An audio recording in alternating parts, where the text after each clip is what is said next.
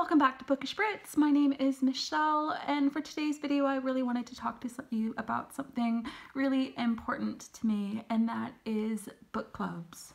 So recently I read this book called The Bad Mothers Book Club by Keris Stainton. It's a book that she's written for an adult audience. She also writes for YA, and she's one of my favorite authors, so of course I was always going to read it, and it was really, really good. It was about a woman who, because of her husband's work, moves to Liverpool with her 2 children, and she ends up moving and finds that because of the move, mostly a lot of things in her life have become a lot smaller. So she ends up making some connections with the other mums at the playground in her community, and they form a Bad Mothers book club in which they talk about how things aren't always perfect in their lives, in their relationships, their raising of their children. There's lots of things going on. One woman thinks her husband's having an affair, another woman is dealing with more really serious things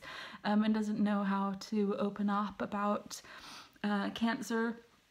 It's really, really good, and what I loved about it so much is that these women end up finding friendships with these other women, and it's through the basis of a book club, but so much of their book clubs are about talking about their lives and lots of other things, and with some elements of bookish talk as well, and that's really reminiscent of my experiences with book clubs in the past. And something that came to mind just before I started to film this video is that that's one of the reasons that I ended up in the book blogging community, is because for years before I had children, I worked in a bookstore. I really, really enjoyed meeting other bookish people, talking about books. So after my eldest was born, that's when my blog Fluttering Butterflies was created, and it was done so that I could still have that type of outlet.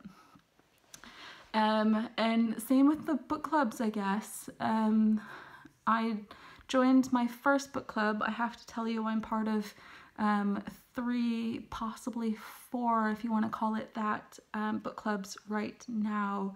The first one I joined years and years and years ago. I wasn't working at the time. I had 2 children. I was book blogging at the time, but there weren't that many people in my local area that I could talk to about books.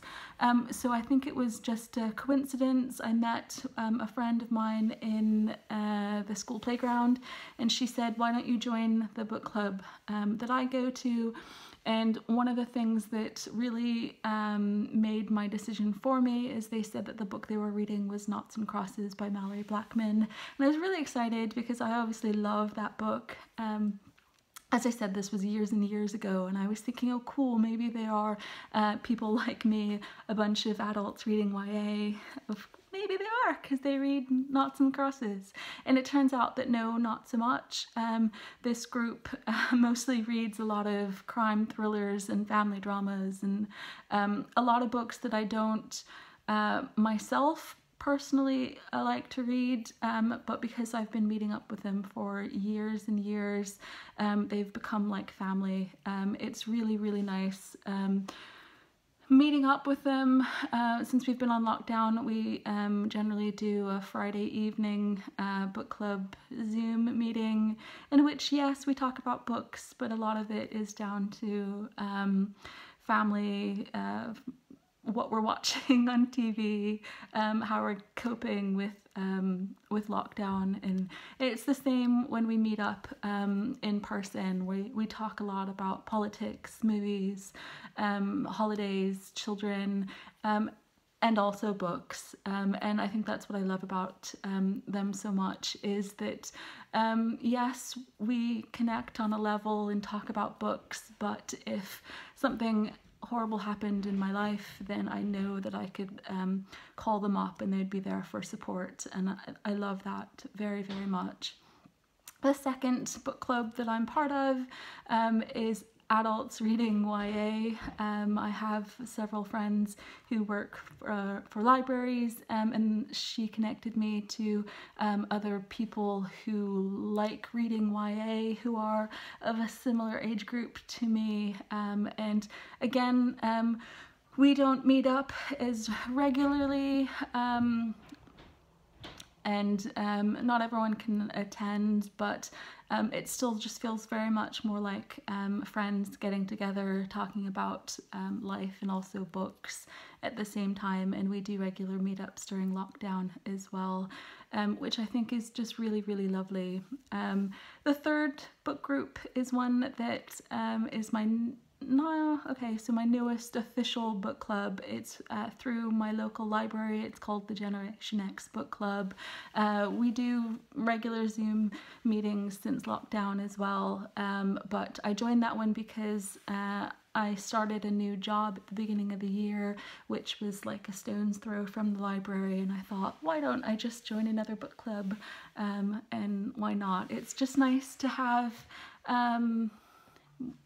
something else to do, someone else to talk to. And I think one of the things that came up in the Bad Mothers book club is that it's harder to make friends when you're older, and it's quite easy to be lonelier, and I feel like joining book clubs is something that I've done to combat that in my own life.